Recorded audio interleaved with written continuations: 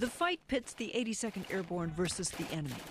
The mission for the Airborne is to seize and secure an airfield until reinforcements arrive. Whenever we have to go assure access somewhere, we're very realistic that if we're doing an airfield seizure, when we land, we're going to have to, immediately go into combat. Go!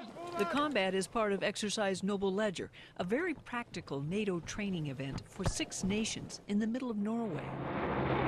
For the paratroopers from Fort Bragg, it's a learning opportunity that starts 1,000 feet up. It's conceivable that if NATO had to commit forces as part of their NATO Response Force, there may be a need to send U.S. forces as well. The majority of countries, their crisis response elements come from their airborne forces.